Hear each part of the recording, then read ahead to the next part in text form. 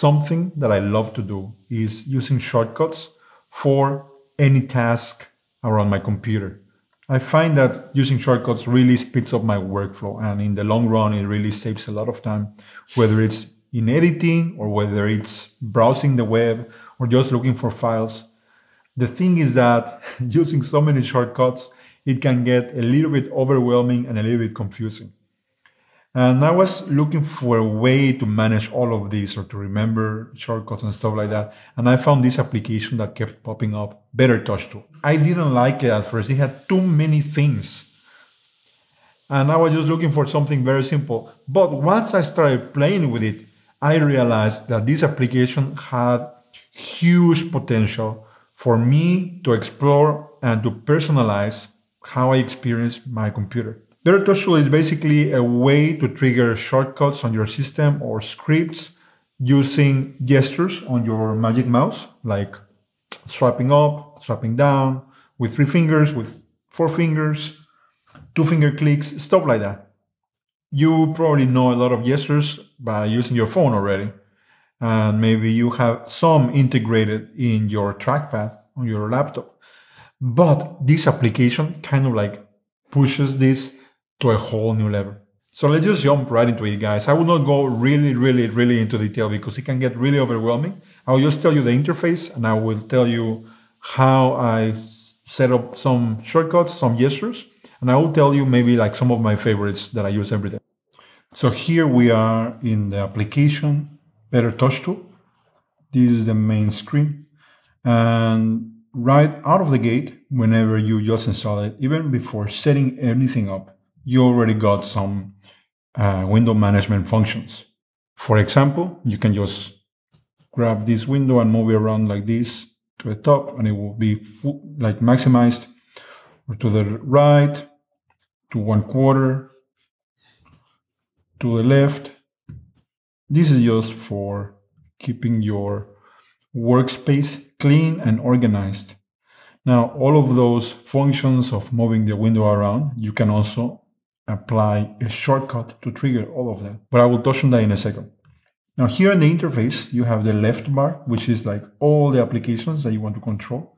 Normally, the all apps is good enough, but sometimes you may need a specific shortcut for one application, or you want to override something that you did with all apps.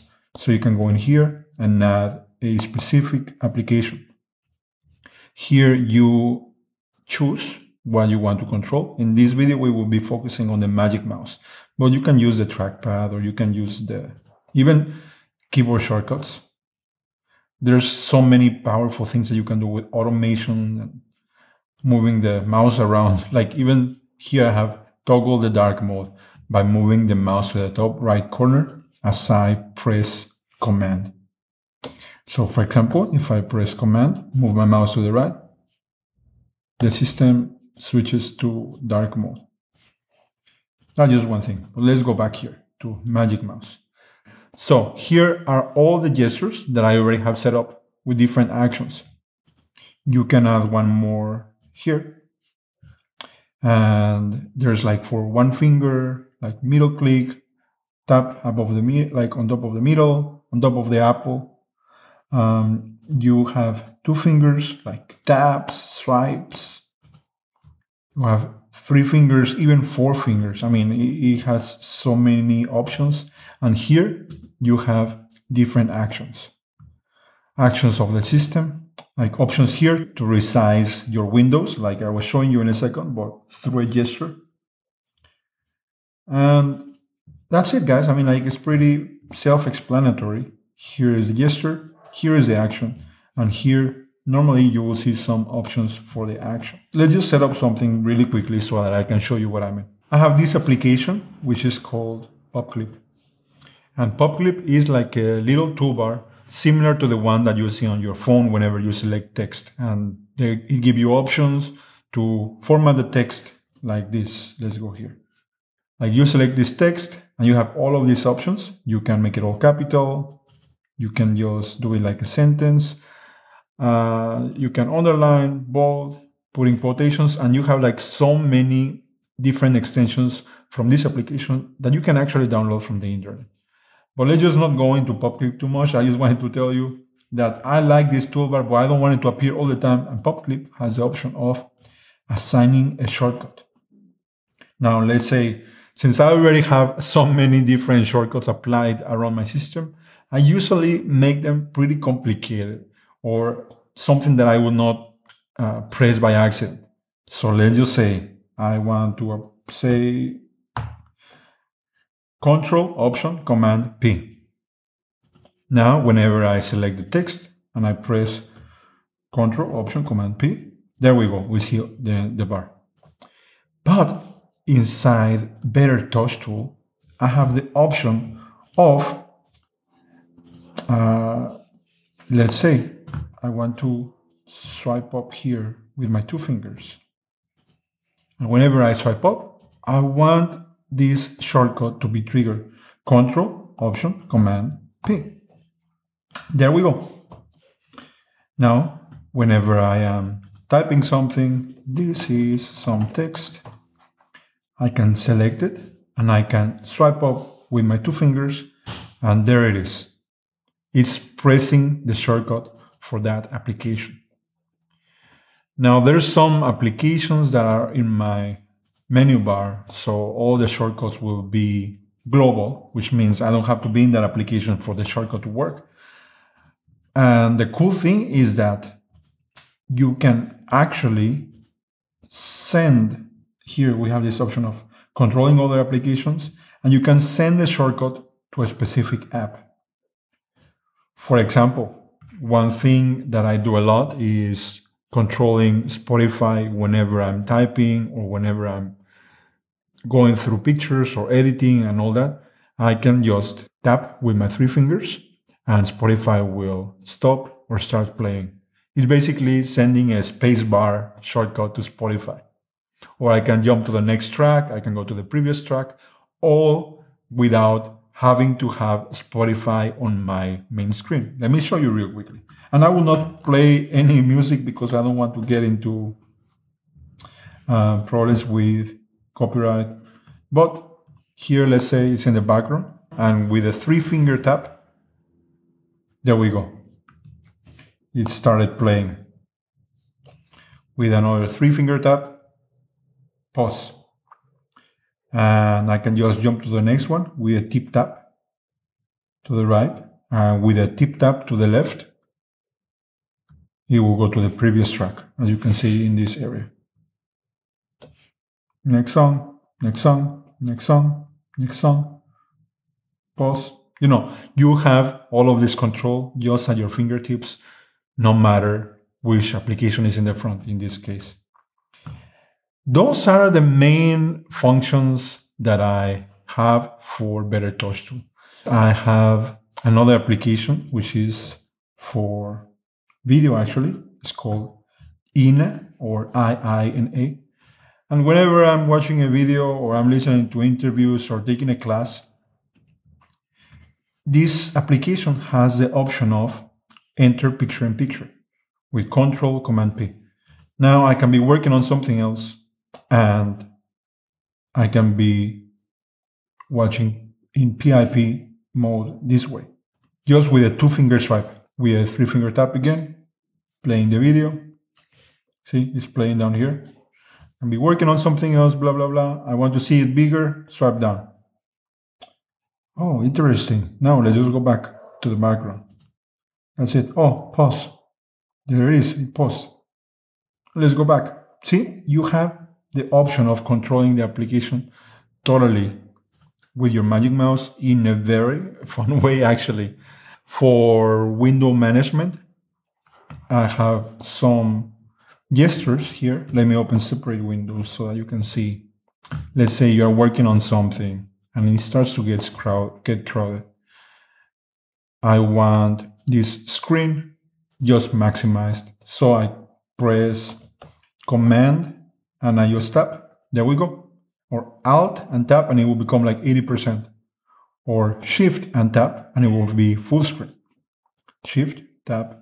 There's several different good applications for window management, but this one honestly has more than enough functionality. I can even drag again and it will adapt to whatever while I press 2 keys.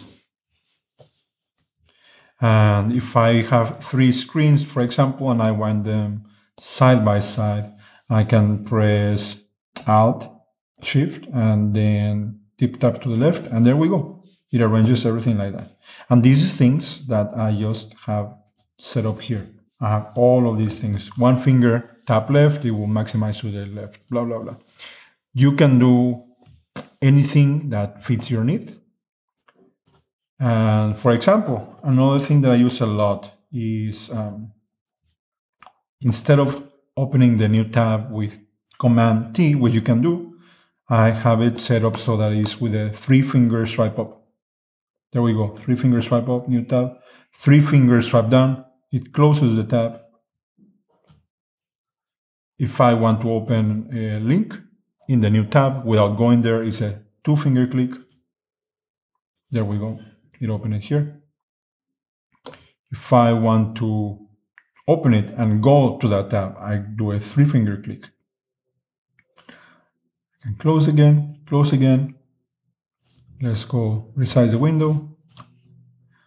Let's say my screen is getting too crowded with so many things, and I only want this one to appear and I want everything else hidden. I have a 4-finger swipe up. There we go, 4-finger swipe up, everything disappeared. It's still open, but it's just in the background. Or I want the opposite. Let's say I have many different windows and I'm here and I want to hide this one, 4-finger swipe down. I want to quit Chrome, 4-finger click. This one is a little bit tricky. There we go, it already quit Chrome. So there's 2-finger swipes, 2-finger clicks, 3-finger swipes, 3-finger clicks, 4-finger swipes, 4-finger clicks. And that's just scratching the surface. Another thing that is very cool is that you have the option of, let's go here and I will show you the Clipboard Manager. Clipboard, pasteboard history. And this is with a 2-finger swipe up, just for now, just for the sake of demonstration. That way you can be copying text around, texting one, blah, blah, blah. And then, let me hide this, some more text. I copy that. Or if you're on the internet, you're browsing and you find something cool and you copy it, and then you just swipe up with your 2 fingers, and then you have all of this history of things that you copied around. This is so useful whenever you are typing an article yourself or taking notes on something. You can actually apply some text transformations here, and you can go back and paste things that you copied yesterday or days before. You know, it's so useful, really, really, really. I use another application for clipboard management, which is Pastepal. I just think this one looks a little bit better. But honestly, the one from Bettertouchtool is very, very, very cool. And that's it, guys. I really hope that you got a little bit of a grasp on how to use this application. I'm not getting paid to promote it at all, but I truly think that it has totally changed how I approach simple tasks. It just makes everything so much more enjoyable. I love applications like this because you can even get creative about how you personalize your system for your own needs. But thank you so much for watching, guys. If you have any questions, let me know. This application has a trial, so you can go in there and play a little bit. And if you are wondering if something can be done or not, you can even tell me and I can even try it out just for you. I would love to help you out if necessary. But anything else, just let me know. Thank you so much for watching, and I'll talk to you soon.